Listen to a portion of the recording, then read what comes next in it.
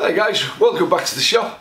Going to do a quick unboxing video today. Got myself a new tracksaw which we're going to use on this little project that I'm making with my son. We're making a desk for his bedroom which he's designed himself, so everything that we built has been designed by Tristan. And we've got a piece, a panel in there that we glued up last week that we're going to need to trim down, and the tracksaw is going to be perfect for that. So I've got a new tracksaw and we're just going to unbox it and see how we get on. I'll see you guys in a bit. This is the Skil saw that I bought. It is a Skil, of course Skil being the brand, not the type of saw. It comes with a 1.4 metre track, a battery and a charger, and a blade as well. So we'll unpack this properly now and we'll see what we get in the box.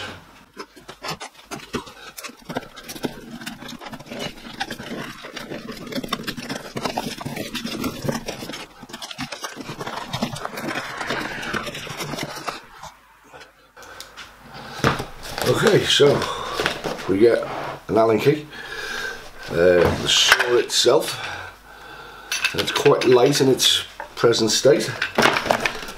We get a battery which also has the test on the back so you can check your charge. This has got 2 bars, so it should still go on.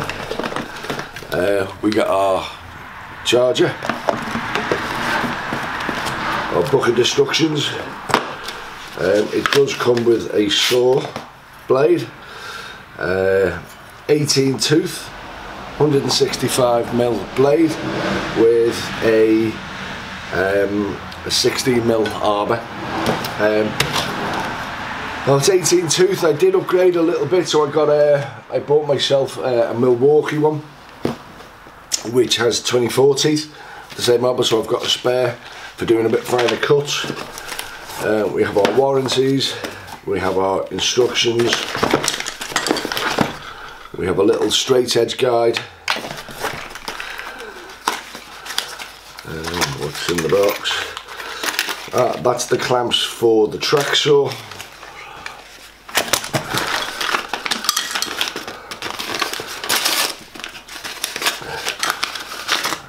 Dust collector port.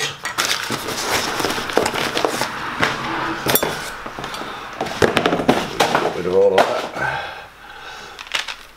and then in here we have our tracksaw, tracks.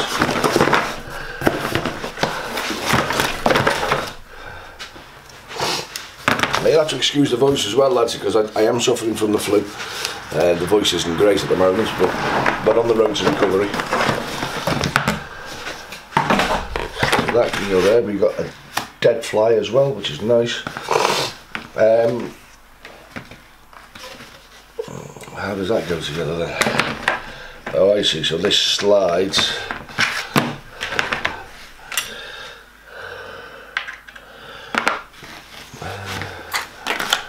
Let's see if there's any.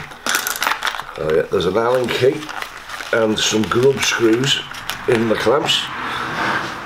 And I presume that this will move at some point.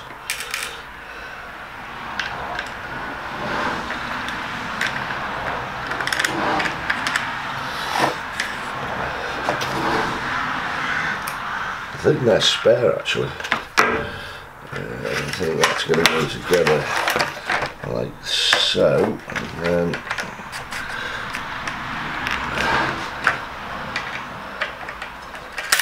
tighten that down.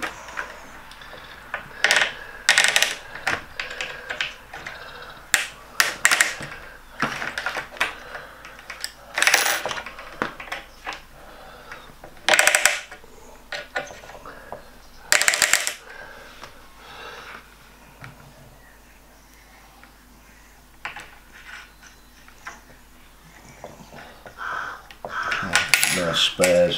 I'll put those back in a little box. And that's our track. I presume get that.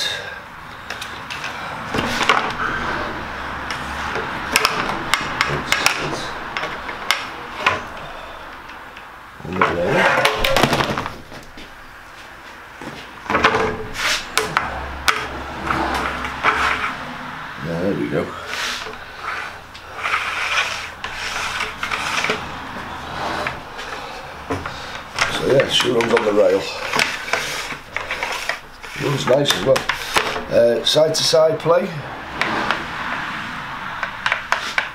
There is a little bit there, which is a bit disappointing. If we can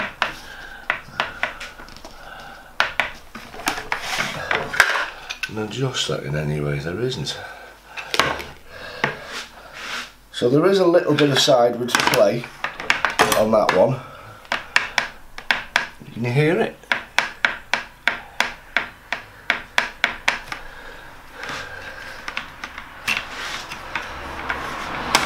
Okay, well, let's fit our saw. I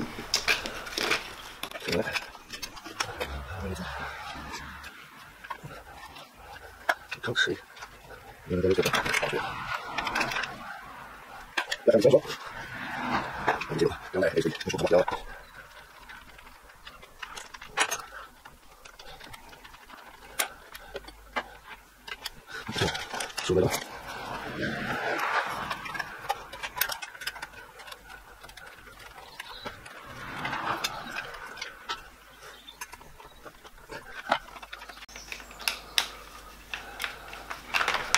Okay, let's put the battery in.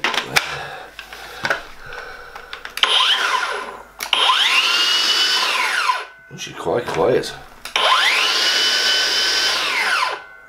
She stops really well. I like that.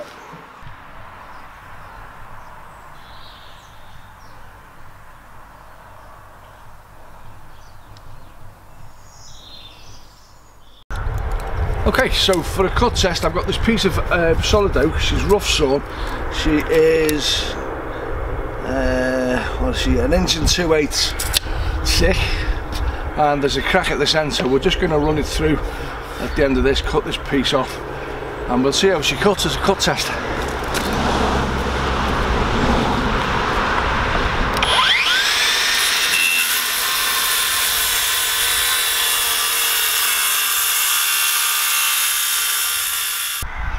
So if you can see there, if you can see if it's picking up on the camera on her, she's cut through that absolutely no problem. The saw didn't stall, there was no issues, cut through it like it was butter, and you can see for yourself how thick that board is.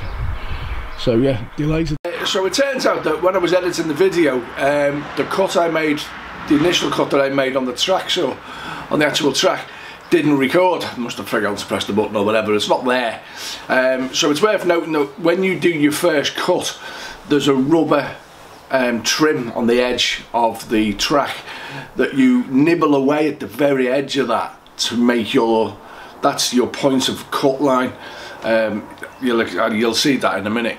So we're going to do another cut just on a piece of chipboard just to show you, and show you where the clamps go as well. We're a bit annoyed. Also, I made the cut for the desktop, and Matt didn't record either. I don't know why. The camera's playing up, or whether it was just me being sick at the time, I don't know. Probably just did it and didn't get round to pressing the button, I don't know. Anyway, so that footage is lost. So we'll just do another quick cut with the Tracksaw just to show you.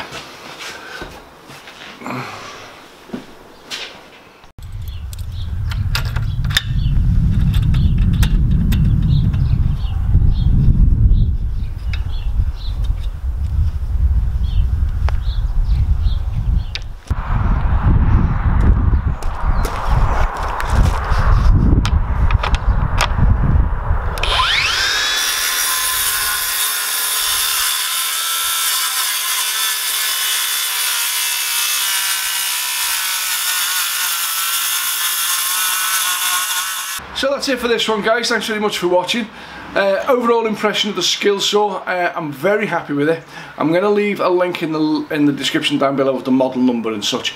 I'm really happy with it. She feels great in the hand. She's not too heavy for a battery operated saw. Cuts through 1 inch thick oak, solid oak, like it was butter. I'm absolutely delighted with it. So that's now going to be used. It also feels a lot safer than the previous one that I had, which was a powered one, an electric one on a cable, which I got from a well-known German supermarket. Had that for a number of years, but every time I used it, it always felt like a big accident was coming up. I didn't get that feeling with this saw. It felt a lot safer, a lot better than the hand, and it cuts so clean. It does install brilliant motor. So I'm very happy with the price I paid for it. Obviously I got it on a cheap deal because I got it from my work, so discounted obviously, but I did pay for it with my own money. This is not a paid review. Anyway guys, I hope you enjoyed the video. I will see you on the next one, and thanks very much for watching. I'll see you soon. Take care. Bye bye.